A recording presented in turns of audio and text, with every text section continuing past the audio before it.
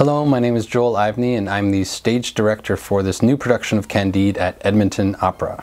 There's so many characters in this opera, but there's three that kind of stand out a little bit more in terms of the storyline, and that is Voltaire, Dr. Pangloss, who's played by John Ulliott, who I think Edmonton audiences will know him from his work at the Citadel. He's a great actor, performer, and it's not surprising, it's surprising to me, I guess, but an incredible singer as well.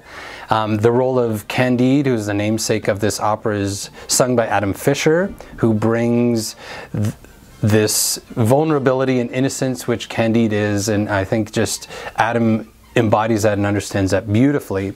And then the other role is sort of his love interest, which is Cunegonda. And you need a great actress and you need an incredible singer to sing this role. And Caitlin Wood, she embodies this so brilliantly and dryly, and also she just opens her heart up to what the story is and who this character is. So I think we're going to see incredible performances from these three people.